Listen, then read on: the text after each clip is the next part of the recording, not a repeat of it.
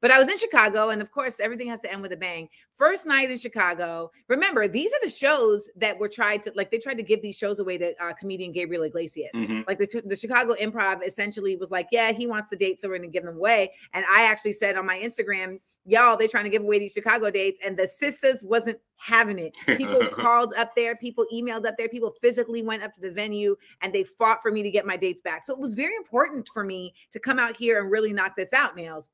So I get out here, and first night I'm doing the show, and then there's like a ruckus in the back, and I can hear like a ruckus. I'm like, what's going on back there? And someone says, somebody back here messing up the show. Somebody back here messing up the show. And I said, what's going on? And I hear from the audience, you're everything that's wrong with America. I'm like, oh, wow. I was like, am I? You just don't like hearing the truth? You're everything that's wrong with America. I said, nah, the problem is that y'all don't want to hear the truth about this country. And that is why you're what's wrong with America. My man was like, yo, your voice got mad deep, yo.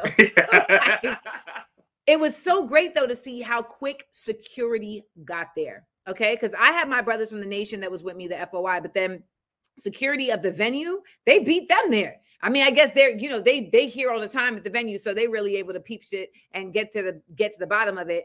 They was like, choo choo. These two brothers look like they've been doing push-ups since 1997. Okay, like the swollenness, it was just like swole. So they went up there, they got him moving, and I said, "Oh, here we go, y'all! Hit the road, Jack, and don't you come back." We should actually play the audio right here.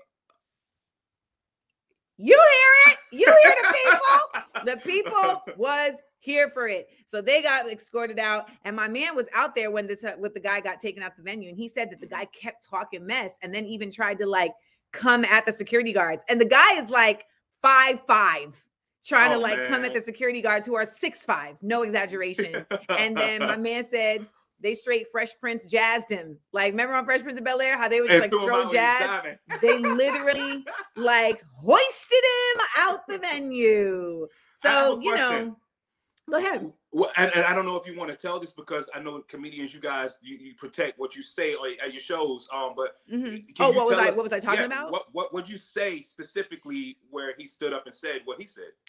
Well, listen, let's be real. If you come to an Amanda Seales show, you know you're going to get conversation about a number of political topics. Specifically, I'm going to talk about racism. And I feel like at that point in the show, what I was talking about was the difference between white people who happen to be white, allies, and co-conspirators. And the spectrum of where people show up in their whiteness. And also just talking about how important it is at this point, like, you know what, if you out here and you benefit from white privilege, then you need to be busy being louder than us about challenging racism.